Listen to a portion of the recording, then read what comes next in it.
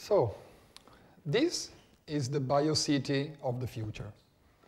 You may wonder what's inside this little petri, but let me tell you first a little bit more about the story of this idea.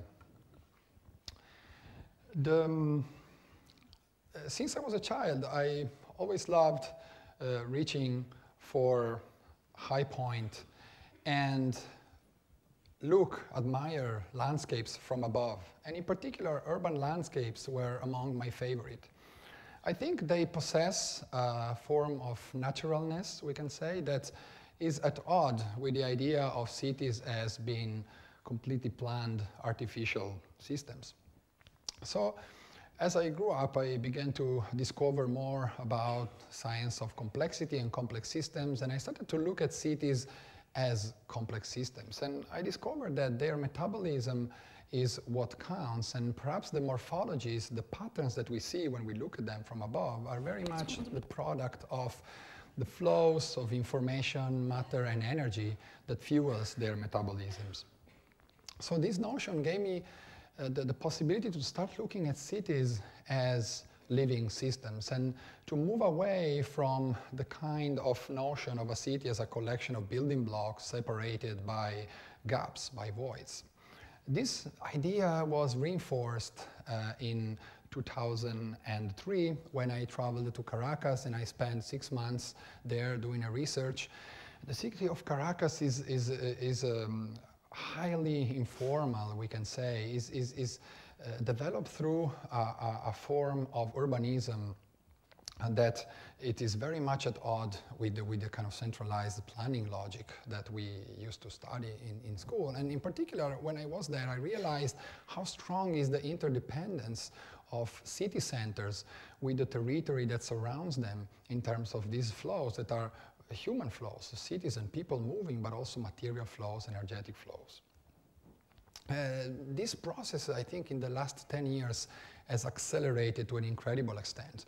The image you can see behind me, they clearly show how deeply interconnected the world is today. And here we're looking again at material, information, and energy flowing across from big cities to many centers, productive areas, extraction areas scattered around the globe.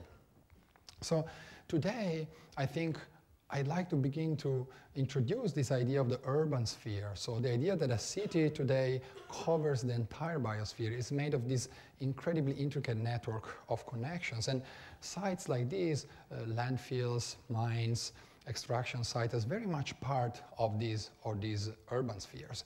And this is part of a resource-driven industry that is necessary to the survival of our urbanizing society, but at the same time also represents perhaps the biggest threat to our ability to live here in this planet. So we can say that there is an urban sphere that is very much directly interacting with the biosphere at a global scale, and these two systems are almost impossible to distinguish at the moment. So my point became, is it possible, or will it be possible to redesign, reconceive this urban sphere to make it much more efficient, resilient, and adaptive? Can we think of the urban sphere as a coevolutionary system with the biosphere, a system that is able to exchange with the biosphere and maintain a kind of sustainable symbiotic equilibrium? And this is where this little thing comes about. This is a slime mold. It's a really bizarre creature. It's a tiny creature. It's a very simple creature. In fact, it's a protist. It's a single cell. It's made of a single cell. However, it's a very unique kind of cell because inside there are thousands, if not millions, of nuclei floating. You can see in this little video, floating around in the what scientists call protoplasmic fluid. And this is all kept together by the cell walls, which are made of actin. They operate like muscles and they contract and expand. But this contraction expansion is the product of thousands of local reactions.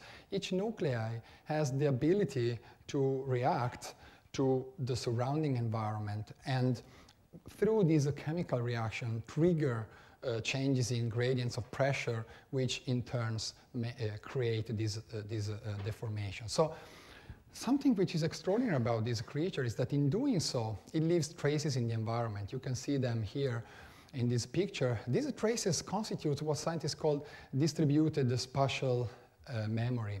So this is such a simple creature. It doesn't have a brain, nothing even close to it, but it is able to use the space, the environment, leaving traces in it, and use these, retrieve these as a form of memory. Through this mechanism, it can solve problems, even complex ones. It can optimize network, so it can minimize the energy expenditure to reach out for food. It can also balance the amount of nutrients it takes from the environment, depending on their availability. And it can even predict changes in the environment. And what struck me the most was that these kind of tasks are precisely the one that urban systems and urban infrastructures try to do. And this is what we planners, architects, engineers are trying to optimize and to design every time. But the way the slime mold does it is completely different. There is no planner there, there is no central brain. It all happens through what we call emergent collective intelligence, through a kind of bottom-up process embedded in the landscape, embedded in the environment. So we started to think, how can we harvest this logic? How can we apply this new way of operating to our cities? Well, to try to do that, we developed this, which is a kind of new type of design apparatus, urban design apparatus. And what this does, it takes data from the territory, from the largest scale territory we are working on, and feeds them to the slime mold and back again. So it creates a communication between this biological computer and the landscape. We run tests. This is one case study in Arizona in the Copper Corridor. And what we did first was to begin to extract data, so using satellite models. This is a DEM model, which enables us to reproduce the exact topographic conditions of the area. And we converted them into this 3D printed landscape that becomes a substratum for the slime mold to grow. We also looked and mapped very carefully at the availability of resources in the landscape, present and future ones.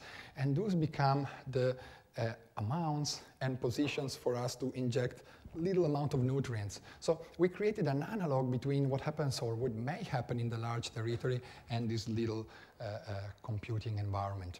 And that's what came out. This one is exactly the one that I have in my hand.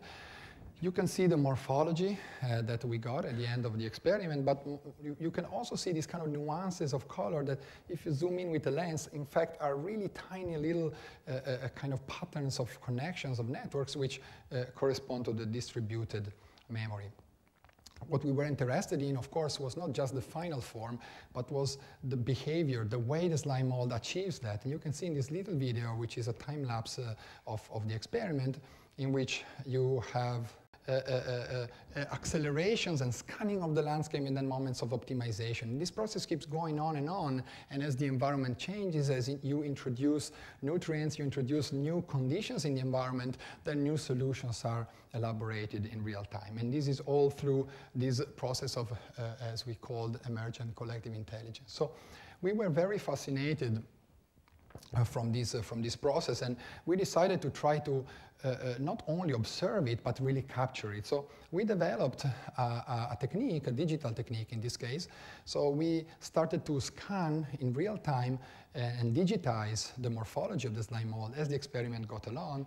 And we tried to replicate the behavior of the nuclei through virtual agents, like a swarm of virtual agents. And the same as the physical one, the virtual agents also leave little traces in the landscape as they move along. And what we began to observe are these kind of emergent drawings that we found really beautiful and fascinating. And one of the characteristics, which is immediately apparent as opposed to the urban drawings that we are used to, is the kind of fuzziness of them. These kind of edges are never defined, are never black and white, are always a kind of a gradient of conditions. And this was really differentiate this system from ours. And as you zoom into this drawing, you can see there is more and more levels of definition. You begin to see the interaction or the interference between natural systems like rivers in the landscape and these new kind of insertions. You also begin to discover points and moments of hardening, and this is where the most intense exchange between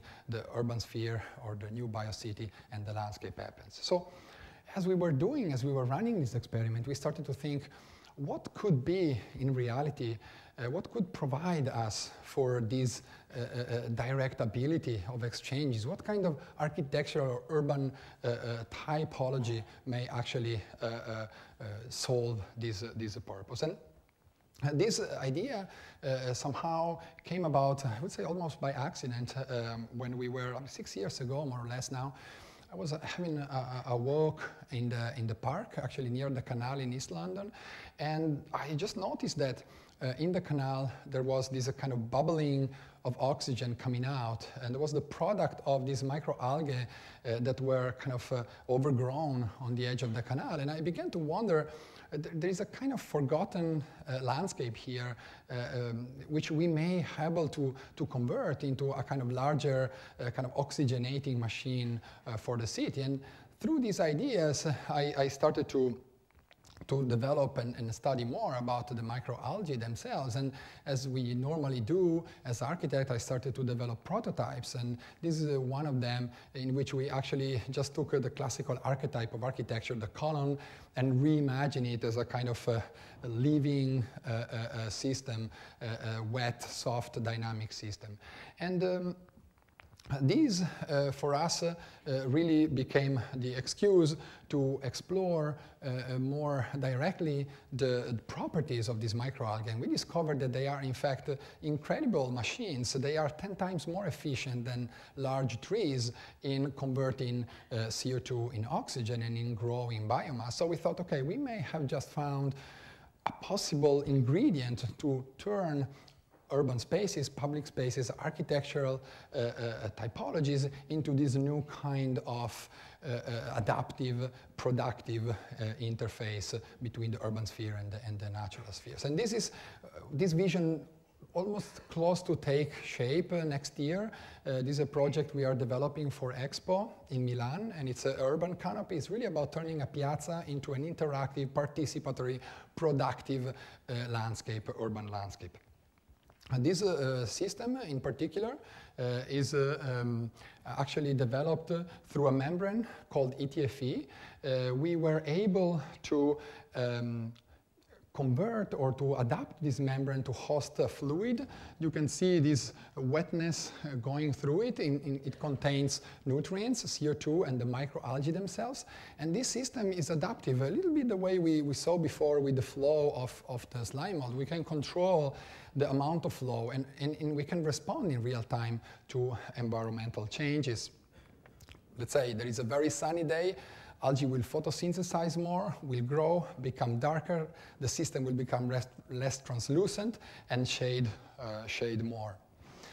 So in reality, the idea is that, okay, we are probably on the way to begin to develop systems that have similar properties to the one we observed before in the slime mold. And so for us, the last important question was, how can we connect these systems in a way that they can begin to operate together in quite like the way we saw before for the nuclei within the slime mold, utilize the space, the urban space, or as a form of distributed collective intelligence. To test this idea, we developed another prototype. This was here in London in the Architectural Association. This is a kind of wet living hanging ceiling. Quite simply, had a series of terminals you could directly interact with. You could feed the system with the CO2 coming from your lung, and you could be fed by it just by sucking the nutrients as they were growing inside. The system was photosynthetic, was active, was living. And we learned how to capture the little flow of electron to generate energy. This is a test of a biocell from it. But also, most importantly, the system was a portal to access another dimension. And this is where the power of the internet, of the web, for us became quite interesting. And we started to develop this idea or this character of the cyber gardener. What is the cyber gardener? The cyber gardener is you, is me, is all of us. If you want, whoever is interested in engaging in this new possibility of producing, harvesting, exchanging, storing energy in the urban environment as part of our daily life. Obviously, some of us may become more involved in the growing process, some of us in the exchanging process, but I have no doubt that in a few years' time, we will be exchanging quanta of energy the same way today we do with emails or tweets. And so this was really an attempt to say, okay, perhaps we can start designing virtual systems, virtual landscapes where this form of spatial distributed memory can occur. This could become frameworks to begin to coordinate globally a movement that finally completely redescribed, turns upside down the way the urban sphere works today, and eventually turns it into something that is much more adept to engage and exchange symbiotically with the biosphere. So in conclusion, I think that the convergence of information and biological technologies conjures the possibility of a new industrial revolution. So I'm really talking about a paradigm shift here. Industrial revolution that turns the potential or emergent collective intelligence and begins to grow the biocity of the future. Thanks.